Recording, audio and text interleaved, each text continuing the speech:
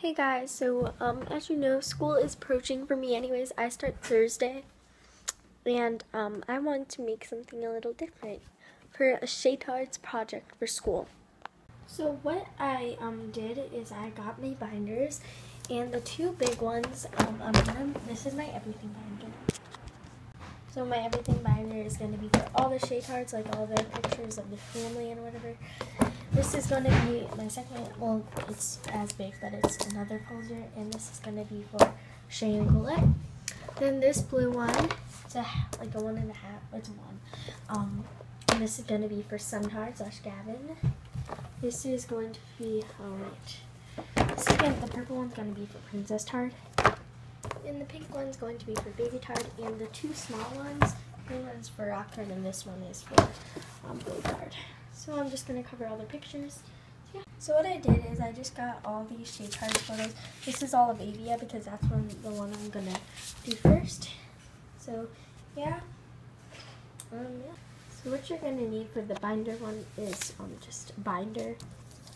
Preferably just one thing. If not, you can just like tape the tape right into it if that works. But yeah, I'm gonna binder. Doesn't really matter what's inside. Yeah, I'll just show you this. This for Avia. So what I did is I just got a bunch of Princess Tard photos.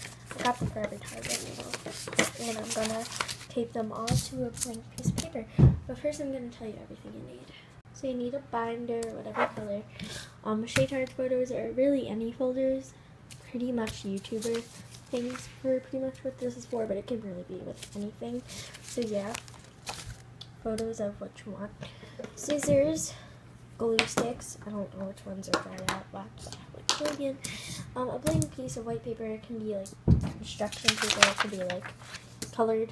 For the labels, you don't actually need it, but recommend it.